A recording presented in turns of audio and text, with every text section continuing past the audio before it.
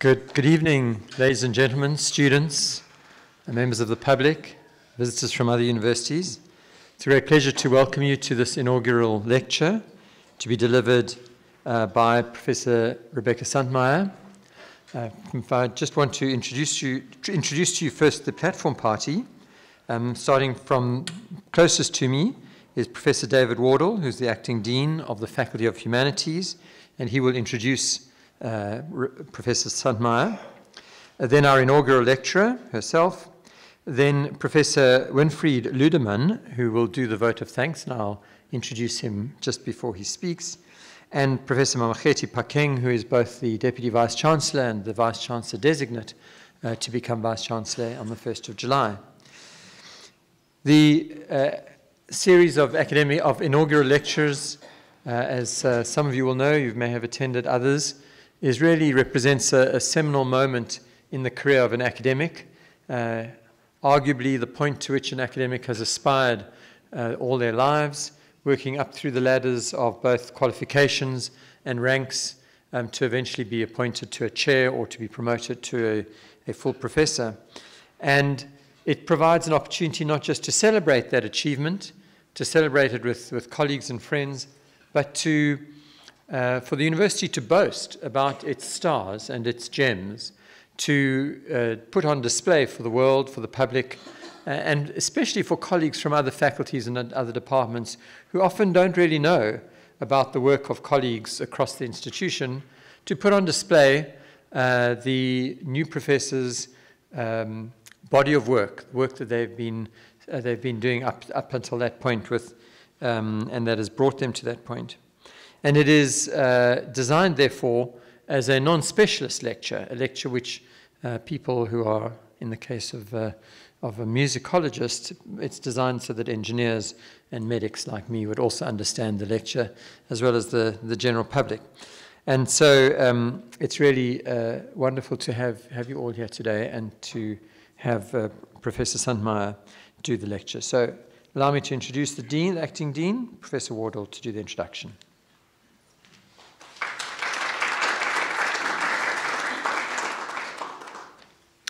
Thank you, Vice-Chancellor, Vice-Chancellor designate, colleagues, students, and members of the public.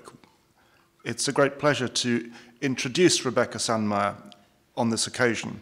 She has a distinguished academic career and has made a wonderful contribution in the years that she's been at UCT. So let me rehearse just a summary of the highlights of her career.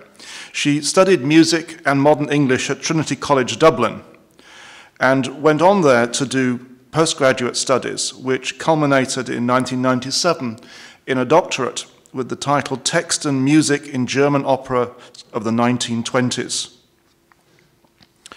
From there, she went back to Germany, and between 1999 and 2008, was a wissenschaftliche Mitarbeiterin in musicology at the Westfälische Wilhelms-Universität in Münster. There she taught at undergraduate and postgraduate level, but was working on her second doctorate, her Habilitation, which she secured in 2008.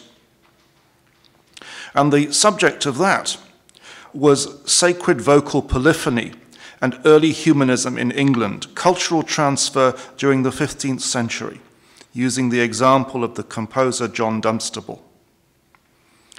We see already the vast chronological range in the musical interests of Rebekka Sandmeier. After her Habilitation, she had short-term posts at Potsdam and Münster in 2009 and 2010, where, moving on from her Habilitation, she then began to think about 19th century Germany and the way that the works of great George Friedrich Handel were received in Germany and were performed. And she took part in a huge multi-author project which has created a fantastic resource for knowledge about the performances of Handel over a long period. In 2011, she took the brave step to come to South Africa and joined the South African College of Music as an associate professor in the musicology section. She continued her work on Handel and German oratorios in the 19th century, but while she's here, she has begun to acculturate herself and begun to explore the resources for research in this country, notably the manuscripts of the Gray collection, which are held in the National Library of South Africa. In the College of Music, she has played a role in strengthening the area of historically informed performance, where we see her research feeding into teaching and leading to the creation of new courses. As Dean, I am particularly grateful to Professor Sandmeier for her role as Director of the South African College of Music, which she took up in 2014. That is a large and very demanding department, and she has handled them with great skill. If one's to indulge in stereotypes of the German, they believe in law and order and due process. And Professor Sandmeier has brought great order to the curriculum of the College of Music. And in that, she has demonstrated an enormous grasp of detail. This is perhaps the most complex curriculum on offer anywhere in the university, and she has done much to make it intelligible to deans and even to students of music. Beyond her strict academic role, Rebekka has making a contribution to South African society in the collaborative project between the College of Music and the Itemba Labantu Lutheran Community Center in Philippi. And she has made a point, and we see this in the inaugural lecture tonight, of bringing together the world of Europe from which she came and the world of South Africa in which she is now part. And she's going to present to us this evening a study on the life of Charles-Étienne Boniface, a man whose life encompasses so many peripeteia that the stories of operas, which seem in the light of day to be utterly fantastic, are utterly staid and normal compared to this man. So, sehr geehrter Kollege, I invite you to speak to us on the title, In Search of the First South African Composer, The Potholes and Pitfalls of Researching the History of Western Music in South Africa.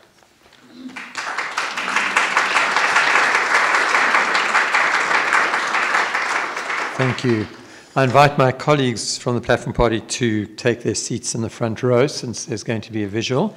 And just as Rebekka comes to the podium, I omitted a very special welcome, and that is to Rebekka's mother, Mrs. Fritz, who has come out from Germany for the occasion. We're delighted to have you with us, and thank you for making the journey.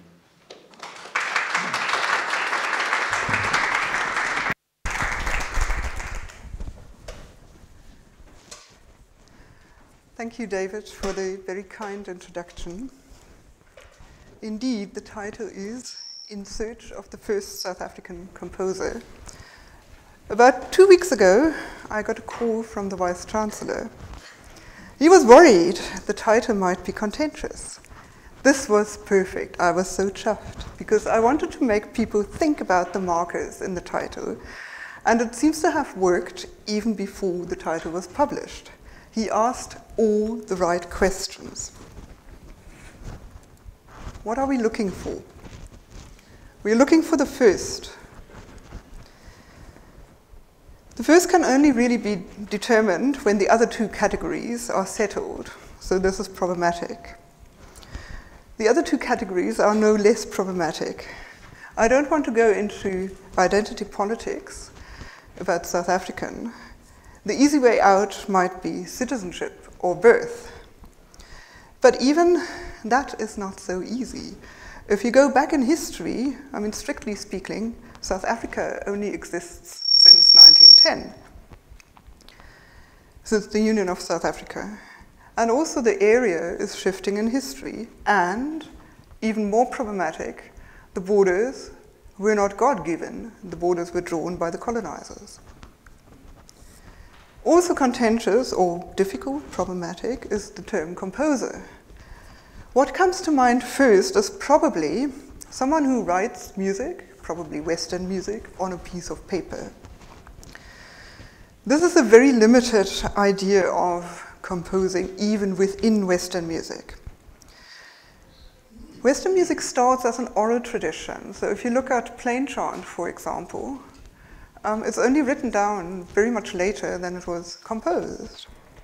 And also for a very long time, not everything that was supposed to be played or performed is written down. So the idea of the composer as someone writing music is quite limited, and it is even more limited if you look beyond Western music into traditions like jazz or traditional music.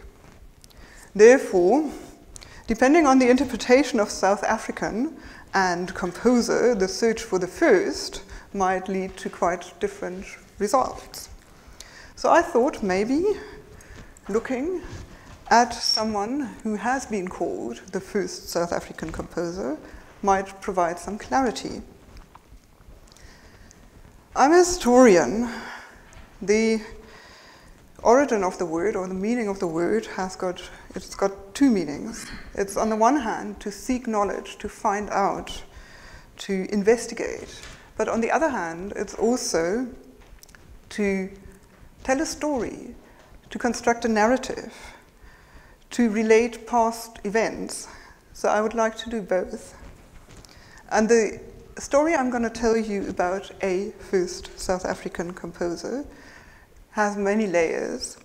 It's the story of my research journey, but it's also the story about this first South African composer. And it is a story about how his story has been told.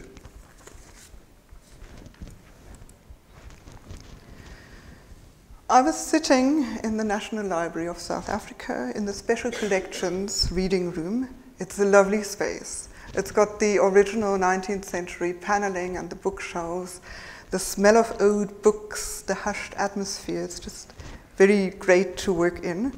And the librarian comes and asks me to have a look at a book. This is the title page. The title page tells us this is a collection of songs. They're accompanied by guitar or lyre guitar. Lyre guitar is actually the same thing as a guitar. It's just a different shape of body. So it still has 6 strings and the frets like a guitar, but the body is shaped like a lyre. It's very popular in France around 1800. Then the title page gives a short description of the content. It says the book was copied for Miss H.S. Joubert by a guy called C.E. Boniface in Cape Town, 1821. And by the way, he also calls himself professor. Looking inside, it's very beautifully written. We always have the title of the composition and then where the composition comes from. So on the left-hand side, you see it's the couplets de l'opéra d'Aline, and Boniface, or the writer, then says it's by Berton and the accompaniment by Boniface. On the right-hand side, you see Levant, an ode topic on a melody that's not new. That's the subtitle. Words and accompaniment by Boniface. All of the songs in the book are for a higher voice, probably a soprano, maybe the Miss H.S. Joubert. And the songs are quite easy to learn. The melodies are not that difficult. The accompaniments might be, I hope I'm not saying anything wrong here, the accompaniments might be a bit more difficult to learn. But it's often a standard sort of broken chord guitar accompaniment. Sometimes it becomes a bit more adventurous, especially when the text also becomes a bit more adventurous. And we are very lucky today to have 2 of my colleagues here, Louise Howlett and James Grace, who are going to perform one of the songs. There is no recording of these songs. They are probably now played and sung for maybe the second or third time since 1821 when the book was written. And I think we are very lucky to be able to hear one of them. Thank you.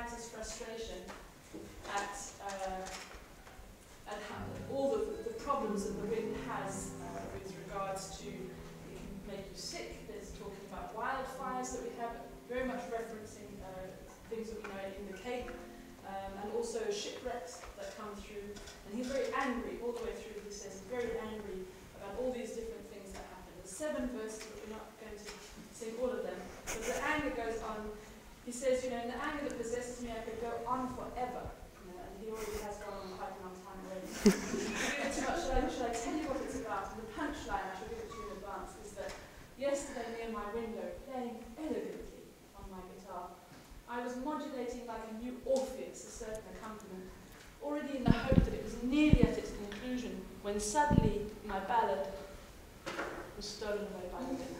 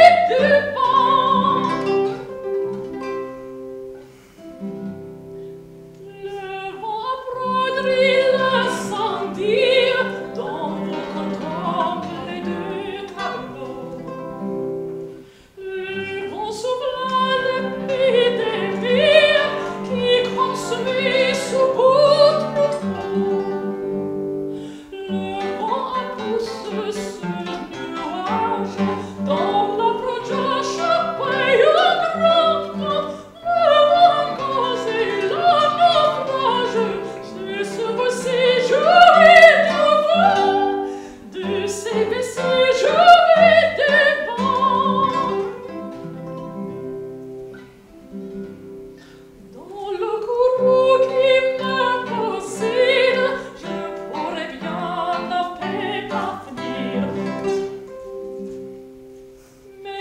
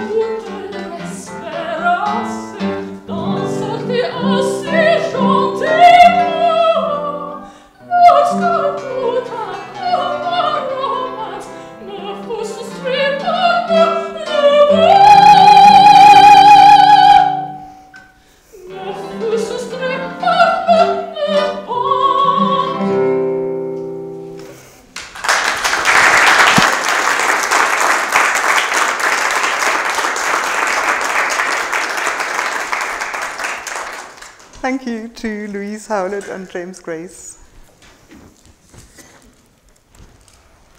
So in the book, not only on the title page, but also on many of the songs, the name Boniface appears. Who was he? What did he do at the Cape? So I started looking in the secondary literature. There's not much, but there's some information on his biography. He was born in 1787 as a son to a sympathizer of the French Revolution. The father then was banned to the Seychelles. Charles Etienne, he stayed with his mother in Paris and only went to the Seychelles after his father had died. He was probably looking for an inheritance. From there, he came to Cape Town. In 1807, he arrived here. He joined the amateur theatre scene and adapted plays and ballets for that scene. Some of them contain music. He is also known to have been a teacher of languages and music, the Spanish guitar and singing. And he was one of the first people in the Cape who had a lending library for music. So you could go to him and borrow a music book and play it at home. Beside his musical activities, he was also active as a writer. He wrote satires and also edited a newspaper. In 1844, he left the Cape for Natal, and he started similar activities there. Most of the secondary sources that one sees mention his literary output much more than his musical one. Passages in his writings use some very early form of Afrikaans, and the music is just mentioned at first, and from the 1940s onwards, it's also discussed in the musicological sources. Those sources focus on two aspects. On the one hand, on the cultural historical significance of this person, and also on his compositions. Let's have a look at those secondary sources. So in 1928, this is the first time that Boniface's music is being mentioned, and it's actually in a literary, or in a source on literature. There he's said to be of great cultural, historical, and literary importance. In 1946, Bose picks up this theme. He says he's a dominating figure in the theatre and music life of Dutch South Africa. Later, in the standard publication, the South African Music Encyclopedia, published by Jacques Pimalan, but the article is actually by Bose as well. We again hear about the cultural historical significance, and he's been named among the pioneers of theatre, coupled with music and dancing. And the latest one I found is 1990. Lily Wolfowitz almost exactly repeats Bose's phrases. She calls him an important figure in the cultural history of this country, among the pioneers of theatre, music, and dancing. Notice the almost identical phrasing between all of those sources between 1928 and 1990. All of them say, look, he's been very instrumental in the foundation of music and dance, and he's a literary figure. They also reference the cultural historical importance, but of course that is only to one part of the cultural history of South Africa. When we look at Boniface as a composer, we see quite similar things. So Van der Merwe in 1949, this is the first article on Boniface's music, and it also contains reprints or facsimilia of some of his manuscripts. In 1957, Bose again writes about Boniface in his book Suid-Afrikaanse Componisten van Vandag en Gister. He's mentioned there as the first in a series of later composers. And again, Bose in the Music Encyclopedia, that the melodies with guitar accompaniments can be attributed to him. So on the one hand, when it relates to the cultural historical significance, we get people copying from each other all the way through between the 1920s and the 1990s. And most of the writings about Boniface's music are actually by one person, Jan Bose. And those two arguments always repeat over and over again. After 1990, there doesn't seem to be any more research on Boniface's music, but there's quite a lot of research on his literary standing. So there has been a reassessment of his role in the formation of Afrikaans, but that is something I don't want to talk about. So I was wondering, this is very strange. There seems to be a discrepancy between the secondary literature, what they say about Boniface, and what I see in the primary source, in the music book.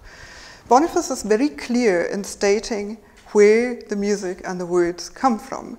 He says some of the words are his own, most of the accompaniments are his own, but he hardly ever says that he wrote the music, the melody. That made me curious. And I wanted to see, did I miss anything? Maybe there's more. And I searched to see what did he compose, what else is there. It's mainly songs, some for home entertainment, some for special occasions, and some for the theater. There's very little instrumental music. We know about a set of variation on a French folk song, and we also know about a sonata, but I haven't found the music yet. It's a newspaper advertisement for these compositions, but the music is maybe not extant, or I just haven't found it yet. There's no church music. That is not really surprising. The guitar is usually not played in church, and also Boniface's literary output is quite satirical against the church. He writes against the temperance movement, against the abolitionists, and also against humanitarianism. But of course, this might also be a manifestation of his anti-British stance. So, I now have a corpus of work by this composer where I've seen the music, and I would like to know whether he really wrote it. So I search for concordances. Can I find concordances either in text or in music? Some examples. Le 12 août, it's a song for a birthday. The title says, Words, Music and Accompaniment for Guitar by C.E.B. It's one of the few examples where Boniface actually says he wrote the music, and I couldn't identify a concordance. In the plays follow typical vaudeville traditions.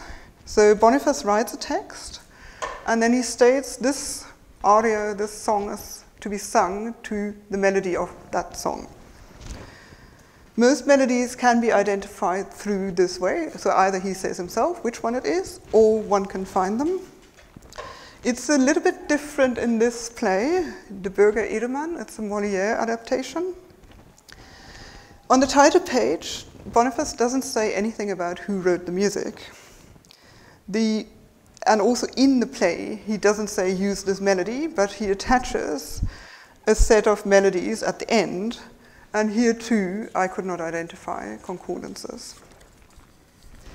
Going back to the music book, we've got 24 compositions, or 24 songs. There's another song that is incomplete because 2 pages have been torn out of the book, and I can't identify because I only have the last page. So out of those 24 songs, 11 concordances have been identified. I've seen the music, even though the text might be different, but the music is some pre-existing song. 5 concordances of texts have been identified. I haven't seen the music yet, so I'm still searching in French libraries for sort of old theater books that actually do contain music. So I cannot confirm yet. And of the 8 remaining songs, I couldn't identify concordances, but Boniface actually names 3 composers. So in the end, there are 5 songs where Boniface doesn't say this was composed by someone else, and also where I cannot identify someone else who might have composed it. Let's have another look at the 2 examples given earlier. The couplets de l'Opéra d'Aline. Boniface says, music by Berton. And lo and behold, the music is from an opera, Aline, Reine de Golconde, by Henri Montan-Berton. It's in Act 3, Scene 2. And if you compare the melodies, on the top line on the left-hand side, and it's on the second from the bottom in each system. On the right-hand side, you can see it's the same melody. The introduction is a bit different, but remember, the opera is written for an orchestra. Boniface is writing for a guitar, so he changes it a little bit. So we've got the melody, the composition, in an opera, in an early print, but we also find it in a collection of songs called La Clé du Caveau. The other one we saw earlier, Le Vin, Boniface says, an ode topic on a melody that's not new. Although there are different texts, because these words are by Boniface, the melody can be identified as number 156 in La Clé du Caveau. You can see, again, the top line on the left-hand side equates to the three last lines on the right-hand side. There are little rhythmic sort of variations, but it's basically the same thing. And it's again from this collection of songs, La Clé du Caveau. Quite a lot of concordances come from this source. It is a collection of melodies for French singers, amateurs, writers, actors of vaudeville, and lovers of French song. It relates directly to the vaudeville tradition. Vaudeville is basically a way of making a lot of new plays with lots of songs, and the texts are written anew, but the melodies for the songs are always the same melodies. So the songs are always in standard poetical forms. The number of syllables per line and the number of lines per stanzas are the same, or there's just a few set forms, and the same is true for the melodies. So you can basically take any melody that fits the form to be used for any text that is in the same form. Actors and authors used collections like this one, The Key to the Entertainment, to find the melodies for their songs, for the songs in the vaudeville plays. And Boniface, most likely, was active in the vaudeville scene in Paris before he came to Cape Town. He was involved in a production of a vaudeville play in the very first year when he arrived here. So he must have known about this before he came, rather than getting to know it here.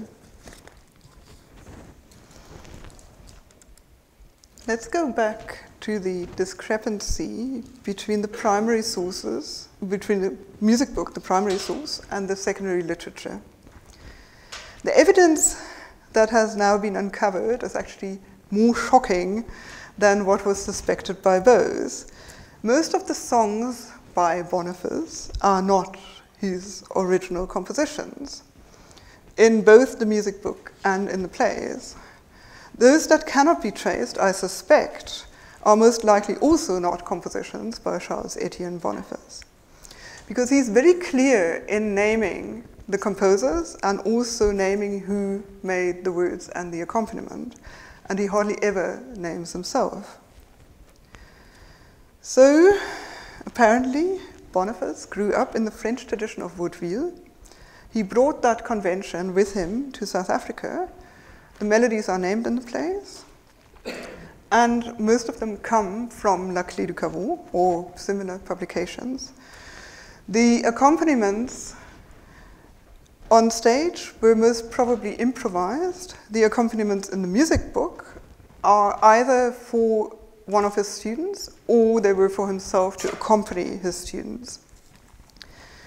So why then is he put on this pedestal as the first South African composer? Why is he seen as such a major figure in the history of Western music in South Africa? I think we need to look again at the secondary literature and at the context. When you look just at the publication dates, we start with Bosman in 1928, mentioning the music of Boniface. This is a time of intense search for an Afrikaner origin, for a history, for a culture. In 1921, the music for Die Stem was written. In 1925, Afrikaans becomes an official language. In 1928, Die Stem gets a status similar to a national anthem, alongside with God Save the King, and in 1933, the Bible is translated into Afrikaans. Looking back at the secondary literature, the first publication, that 1928 book by Bosman, sets off a series of repetitions on the cultural historical significance of Boniface. Even though it's on his writings and connected to Afrikaans becoming a written language, this seems to have sort of migrated or been transferred to music history writing. It seems to have been politically opportune to have a local composer or music master active at the same time as the formation of written Afrikaans.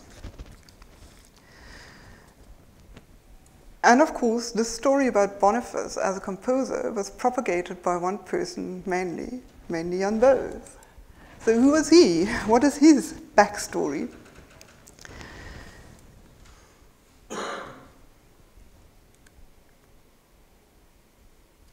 He studied piano in Amsterdam, also worked as a piano teacher in a school in Amsterdam. He attended some lectures in musicology as a guest listener.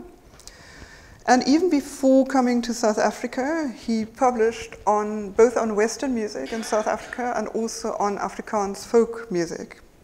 Starting in 1946, Die Musik in Zuid-Afrika, and Die Afrikaanse Volkslied. In 1960, he becomes a lecturer and also the director of the Institute for Volksmusik at Stellenbosch University. And he continues to publish in those two areas, so both in the Western music of South Africa and in Afrikaans folk music. He gets his PhD in 1965, which was later published as Die Musiklehre in Kaapstad, and he retires from Stellenbosch University in 1972. Bose's output shows this interesting combination of work on folk traditions and also Western classical or Western music traditions. If we take a closer look, we can see that not only was the institute created for him, and it closes down when he leaves, even before he writes, he gets honors from the Academie für Wetenschap en Kunst. And then also once he arrives here, there's a veritable shower of honors given to him by the FRK and again by the Academie. So I suspect he must have had massive connections into the Afrikaner cultural elite, and this, for me, casts a slight shadow on his writings. So was the story about Boniface politically motivated, maybe even ideologically? Because Bose is basically in search for Afrikaner history, both in terms of folk traditions and also in terms of Western music.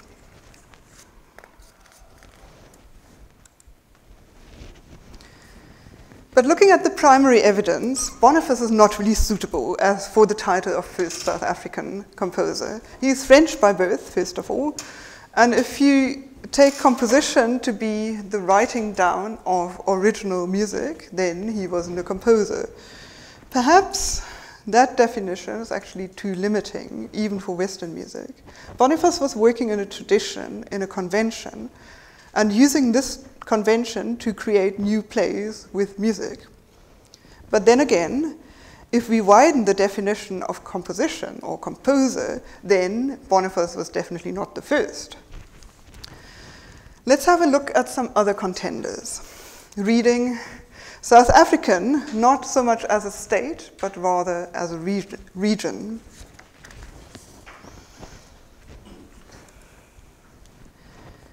Two contenders are here at the beginning of the 19th century, so about the same time as Boniface, whose music has been written down in Western notation.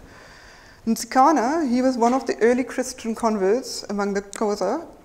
He ran his own services and composed hymns for them, both in words and music.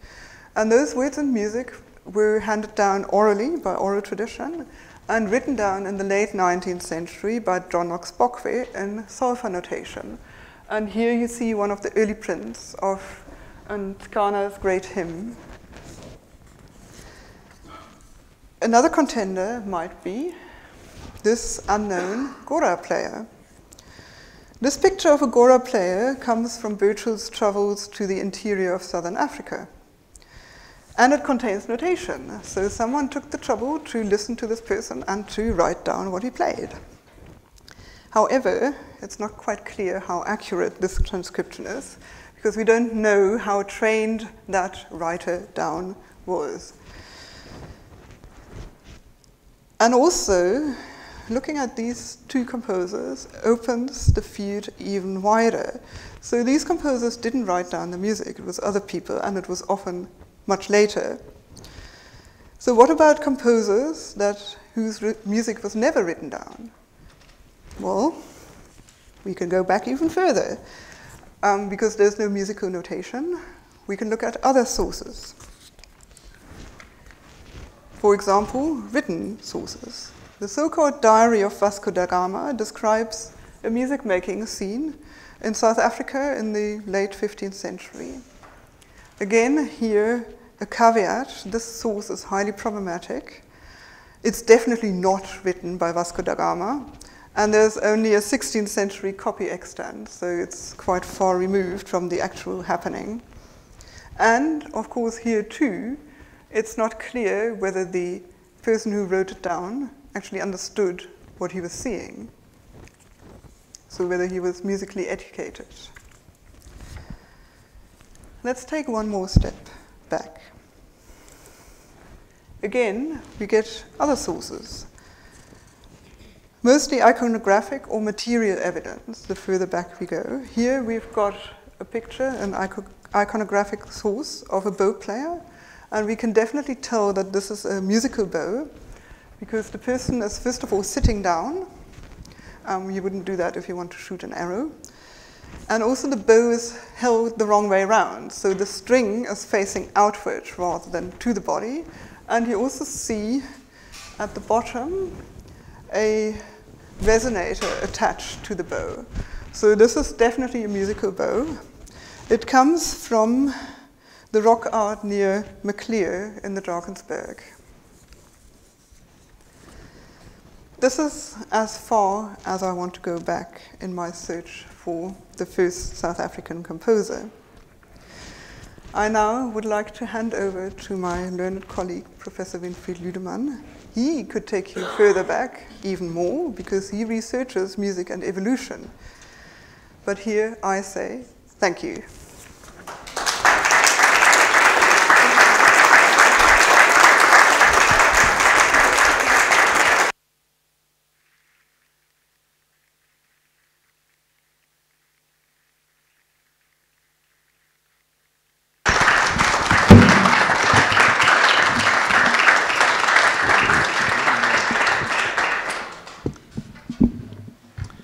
Well, thank you, Professor Sandmeier. To give the vote of thanks, I'm going to introduce Professor Winfried Lüdemann. Professor Lüdemann is now emeritus professor from the University of Stellenbosch. He was the head of Department of Musicology there. And he also has, his focus of research is historical musicology, and specifically in South Africa. So he and Professor Sandmeier have had overlapping interests, and it's a great pleasure to welcome him. Of course, our two music schools are fierce competitors, and always one claiming to be better than the other. But this shows that we can collaborate and we can be friends across the river as well. And it's a great pleasure to have you with us to do the honor of the vote of thanks. I invite you to the podium.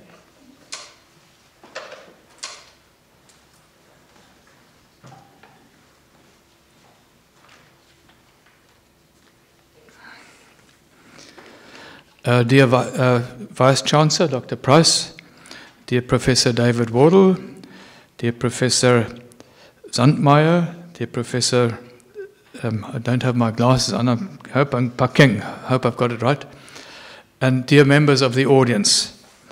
It not only gives me great pleasure to introduce a vote of thanks to Professor Sandmeier for an outstanding inaugural lecture, it is also a matter of great honor for me to have been asked to do so, since I am from the neighboring university, the one you said across the river, I would say behind the mountain, so to speak.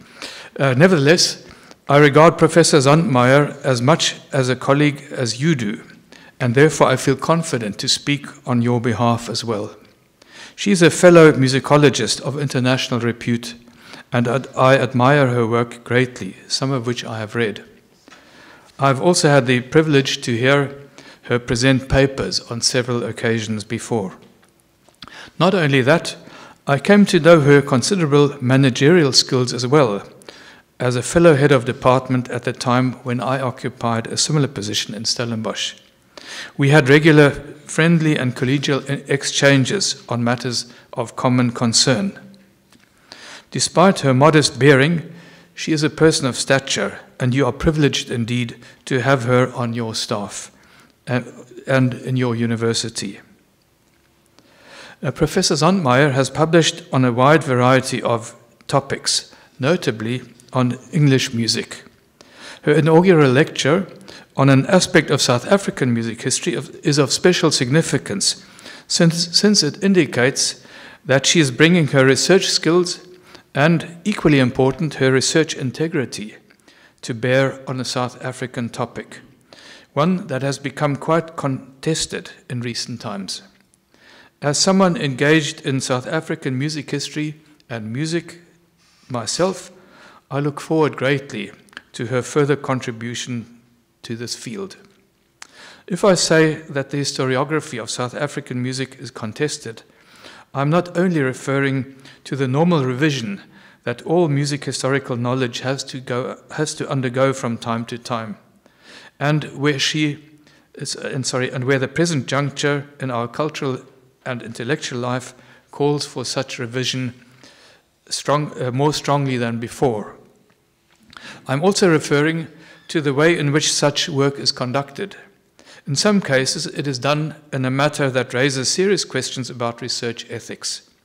Professor Sandmeier's integrity as a researcher should serve as an example to those who do not mind disregarding basic ethical principles when they pursue their dubious agenda under the cloak of critical musicological research. Her presentation this evening reminds us once again how important it is to be able to back up your work with evidence that stands up to scrutiny. That she could show up a mistake of far-reaching importance made by Jan Boos, one of the most respected pioneers of South African music history, is indicative of her keen eye for what is right, her courage, her thoroughness, and her rigor. In defense of Jan Boos, I would like to say that he was generally a meticulous scholar, but in his eagerness to write South African or Afrikaner music history, he did overshoot the target on several occasions. Another example worth quoting in this context is the following statement, probably more indicative of haste and carelessness than anything else, taken from the first page of his book Solank daar musiek is. And I quote directly, Saam met die stigters, the book begins like this. Saam met die stigters van die nedersetting aan die Kaap, die Goeie Hoop, het die musiekbeoefening gekom. Daaglikse psalmgesange en militêre musiek vir die militêre oefeninge aan die fort. In English, roughly translated, together with the first settlers in the Cape came music to the Cape. As if there was no musical activity in South Africa before Jan van Riebeeck came to the Cape. The opposite is rather true. When we consider the evolution of the human species, we learn that the cradle of Homo sapiens is in Africa. Some would even say southern Africa, if the currently known fossil and archaeological record is anything to go by. One of the earliest records of hominids who were capable of symbolic thinking, which includes the capacity for language and, of course, music, comes from the Blombos and other caves in the southern coast of the Western Cape, approximately 80,000 years ago. So how can I say, even extending your period further backwards. So as humans dispersed out of Africa and over the rest of the world, they would have taken language and music with them wherever they went, including eventually to the Netherlands, where Jan van Riebeeck and Jan Boos came from. In the meantime, humans who remained behind in Africa continued to develop and practice music here.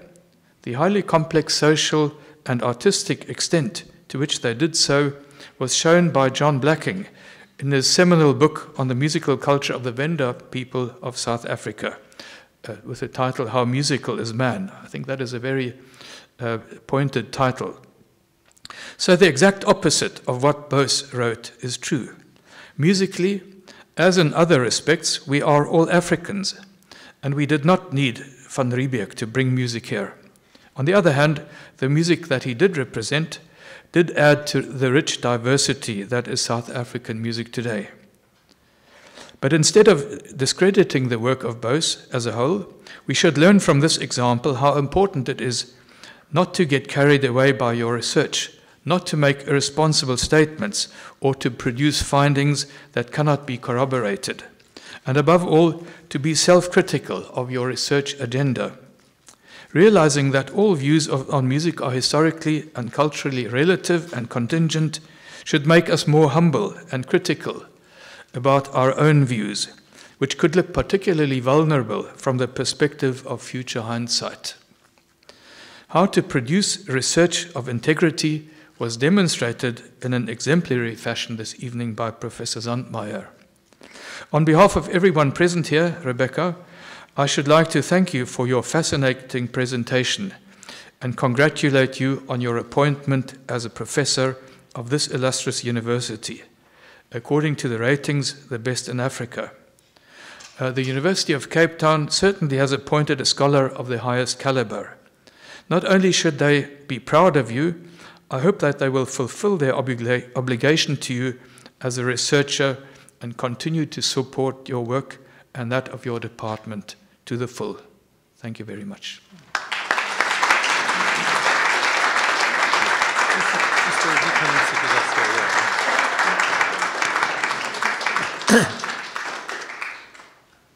Thank you. Is that you on the? Is that your motorbike there? I'm just checking. Whose motorbike is that on the? Okay, I'm just. It wasn't mentioned in the introduction or in the vote of thanks, so I thought we needed to. Ladies and gentlemen, again, thank you, Professor Ludeman, and thank you, Professor Sandmeier, for a really interesting talk and for reminding us of the need to question and challenge the perspectives that we have often grown up with and with blinkers. Ladies and gentlemen, we invite you to join us for some snacks, refreshments, and where you'll be able to congratulate Professor Sandmeier herself and talk to her more about the lecture. Thank you all very much for coming. Thanks for the performance. Normally we're all sitting here and we can go out first, but we're now a bit scattered, so let's all go out together. We're not a big crowd. Thank you very much for coming.